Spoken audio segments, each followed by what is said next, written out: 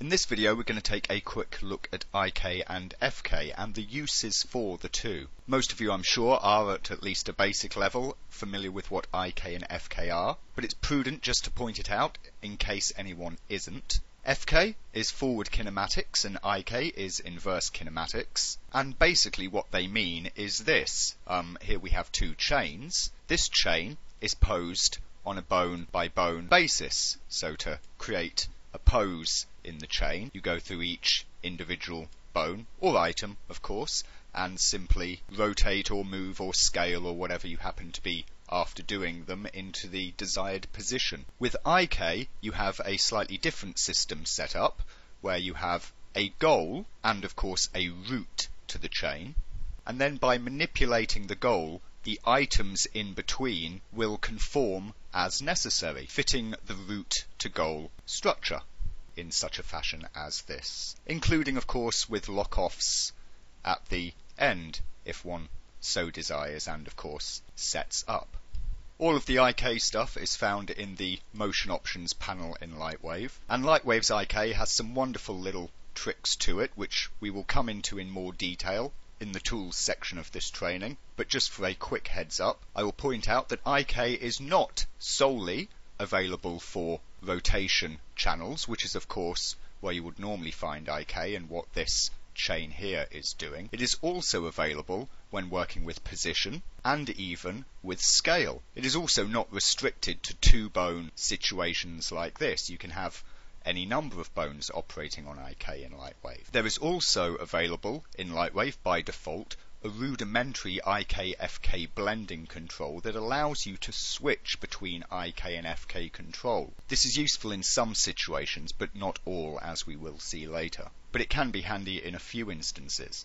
So that is all well and good. The most important thing, however, to familiarise oneself at a level of the fundamentals are the different uses for IK and FK, and why it is that we would choose one system or the other in a given situation. If we take a look at this fellow here, we have IK set up for his legs. Now the most obvious and immediate advantage of IK, which was visible in the previous example, is the fact that it reduces workload. Rather than having to pose all three of these items, in this case hip, knee and ankle, individually, I can simply animate this one single item, and from that get control over all three of those joints there.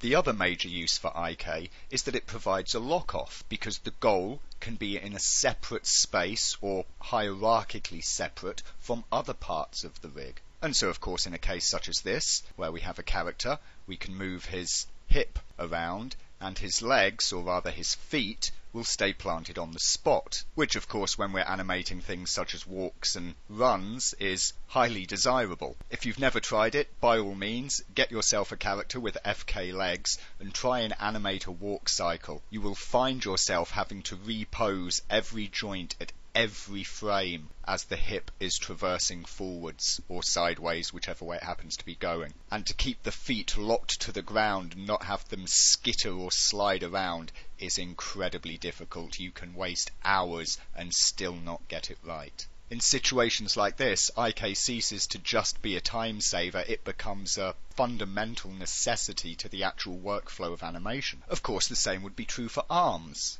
If we were going to be doing something like push-ups, or perhaps a character was leaning against a wall whilst otherwise moving around, gripping the handlebars of a bicycle or the steering wheel of a car. These are all excellent examples of why you would use IK. Going initially from that, it does of course seem like it's a great answer to many animation woes. However, it is not. One of the key principles when producing animation is to create overlapping action. The reason that this is done is because this is how things often happen in the real world, in nature. If we play this short little clip here of an arm, there's a time offset. It's very minimal, but you can see it between when the upper arm joint arrives at its rest, which is around here, and when the elbow joint finishes unfurling, and of course further on and into the wrist. It gives us this nice slick smooth motion where each joint follows after the next one in time.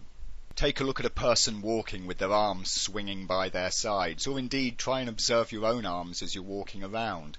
This overlapping action is an incredibly common occurrence in the way that things move in the real world, which of course you need to replicate during animation. The point here is that IK is particularly poorly suited to this kind of animation.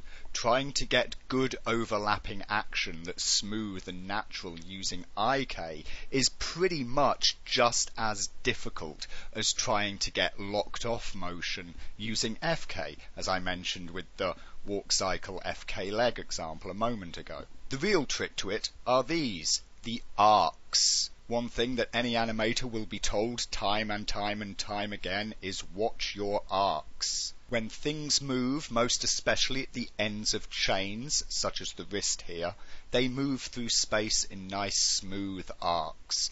Trying to animate these on an IK goal is incredibly difficult, and you will wind up with far more keyframes than you need. You can see, of course, how few keyframes are used here. To try and do that with IK would be incredibly difficult. Even more so because of the three-dimensional nature of the curve and the overlap of the two curves, the up curve and the down curve here. Here is an excellent example of such. This is simply a chain of bones that I have unraveling and unrolling, and we can see the arced, curved path motion that this end bone is of course going through as a result of the motion of all the bones above it.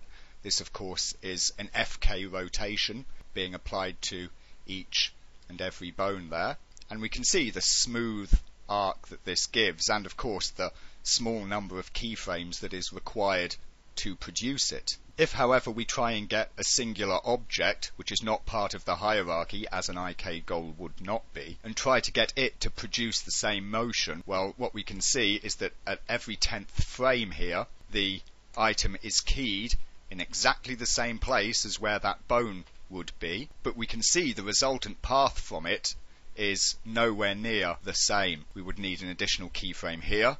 That's better, but it's still not giving us that full smooth arc, and with a simple bit of play we can see just how many keys we would start to need to use to produce this same kind of arc. You're getting down to one keyframe every 1 or 2 frames. It's incredibly difficult to do. And of course, when you want to come back and adjust your animation and adjust your timing whilst you're working, it becomes a nightmare. Therefore, there are clearly cases where you need to use IK and others where you wish to use FK. What you will find in general when it comes to characters is you will almost always want IK for the legs and FK for the arms. But again, that is in the majority of situations. If you've got a character who's doing push-ups, you will need IK on your arms. If you've got a situation where you have a character sat on a stool or a chair and they're swinging and kicking their feet about the way that a child does, you would want FK on the legs.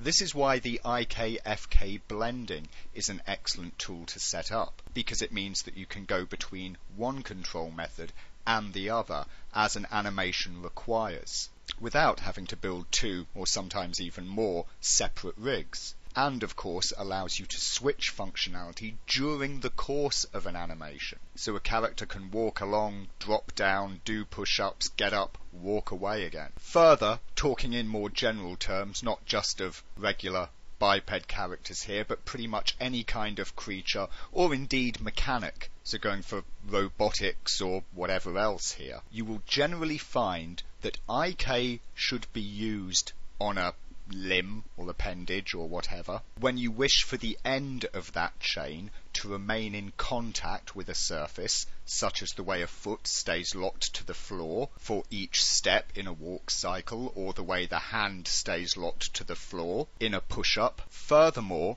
you will usually want to use IK for directed actions. For instance, if your character is throwing a punch or doing a thrust with a sword, perhaps you've got a scorpion and they're springing with their tail to strike at something. Again, this is a movement best served by IK.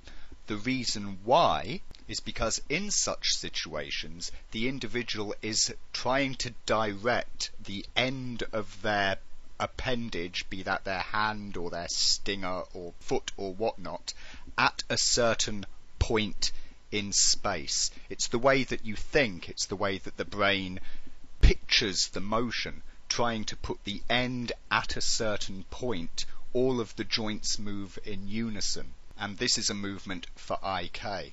Even something like reaching out to pick up a cup of coffee or writing with a pen would want an IK controller for the most natural motion. Conversely, when, as I said before, you have a character walking and they're swinging their arms, you need overlapping action, and this would be animated on FK. Similarly, quite often spines will be animated on FK as they swing backwards and forwards as a character moves around. The same for heads and necks, unless your character was doing some weird kind of head push-up.